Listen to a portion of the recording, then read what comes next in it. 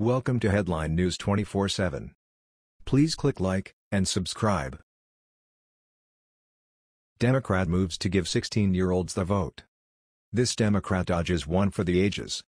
A political party that has already proven it will stop at nothing to win elections, whether through rigging congressional districts through the courts or making it easier for illegal aliens to vote, is taking a new step toward lowering standards in American politics, giving 16-year-olds the right to vote, including in presidential elections.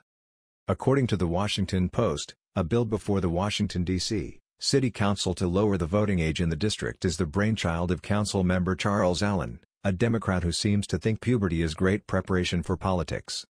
And from a liberal perspective, the argument might even make sense. After all, what other group of Americans have spent literally their entire lives being cared for, have never been held responsible in any meaningful sense for the decisions they make, and are almost abysmally ignorant about the world beyond their own neighborhoods? That's practically a profile of Democrat voting rolls.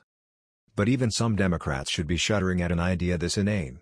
After all, Democrats are parents, too. And while there might well be some parents of 16-year-olds who consider their offspring to be mature enough to choose the leaders of their cities, states and countries, it's a good bet that most understand the world is a safer place when teenagers are being kept safely out of responsible positions. No one seriously disputes that teenagers, as a rule, are not built for impulse control. Anyone who does dispute it can ask the nearest middle school or high school teacher for a more informed opinion. And when it suits their agenda, Democrats generally argue in favor of higher age restrictions on things that require maturity, like, say, making it a law that a gun purchaser has to be at least 21. When they passed Obamacare in 2010, Democrats even decreed that young adults could be on their parents' health insurance policies up to the age of 26. Conservative commentator Rand Coulter argued at the time that it was a good reason to raise the voting age for these hatchlings who refuse to leave the nest.